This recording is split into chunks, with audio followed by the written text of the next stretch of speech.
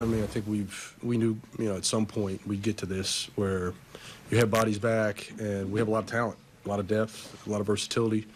At times, guys get squeezed, and I've had conversations with most of them. But I think guys are just bought into, trying to get ourselves back on track and winning games. So whatever that means.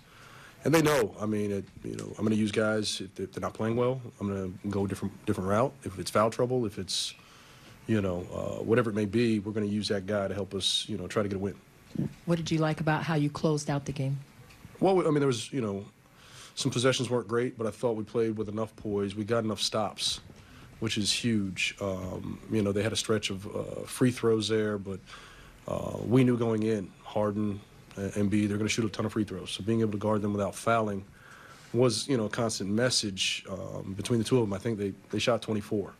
So, we didn't do as well as we wanted. But late game, we were able to get stops. There were a couple of 50-50 balls we came late in the fourth is big. Wes, you guys have fallen into that kind of third quarter trap before where you just come out a little bit and the offense looks different after halftime. How did you sustain that and kind of avoid that tonight? Well, I mean, I think, we made some plays, early in the quarter. We got enough stops. We would start switching our defense up a little bit, which helped. And Embiid's a tough cover. So being able to, mix some zone possessions, try to keep them off balance a bit, I think helped. And obviously they're pretty solid from three, and missed some shots tonight. But how'd you feel about your perimeter defense? It had its desired effect, but they missed some shots they probably would ordinarily make, and that's the game. Sometimes you get lucky.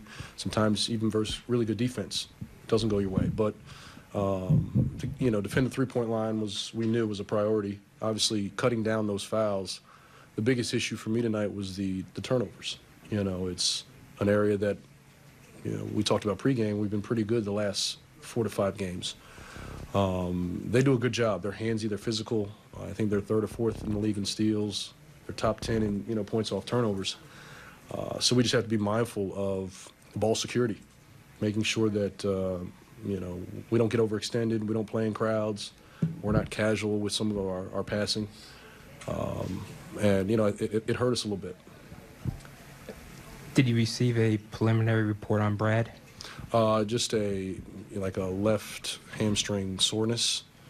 It's the opposite hamstring. So we'll let him get evaluated. We're not really sure at this point, the severity. It seemed like Gaff struggled early on, obviously struggled with foul trouble, but then he came back and had a huge final stretch. What did you think of his performance down the stretch, and what changed for him? Yeah, I think, just kind of settling in. It's tough to guard a guy like Embiid straight up. And like I said, we tried to throw different looks. We need a guy like Gaff who's got the length and athleticism, to challenge a guy like that at the rim, at the apex. But I thought he did a better job of trying to show his hands, moving his feet, playing the leverage game. And, Embiid, he's a really good player. So it's a tough cover for anybody. But I thought the way he responded, Gaff responded, more so in that second half was much better. And you guys have been one of the best teams in terms of sideline out-of-bounds plays and baseline out-of-bounds plays this year. I think, with 2:35 left, you had a sideline out-of-bounds for a big three. What has made you guys so effective in those situations? Honestly, I think just simplicity. We had a lot of things, and we've kind of really trimmed it. So, just being really good at a few things, understanding the wrinkles and options that you can play out of those sets, but it's not a litany of plays where guys maybe get a little confused or uncertain. So maybe that's part of it. You mentioned turnovers. I think half of yours came in the first quarter. How pleased were you, I guess, to still be leading after that? And what was the key to getting it cleaned up in the second? Well, I just think just being more mindful of it. I mean, we had, I think, 9 or 10, to your point, and thankfully in the fourth we only had 1. So, when it counts, the late game situations, the fourth quarter, those possessions become magnified. So being able to take care of it, make sure we're getting shots to the rim, minimizing, those mistakes, I think is huge. How did Denny look to you tonight, and what do you think of his strip on Embiid? That was a huge play.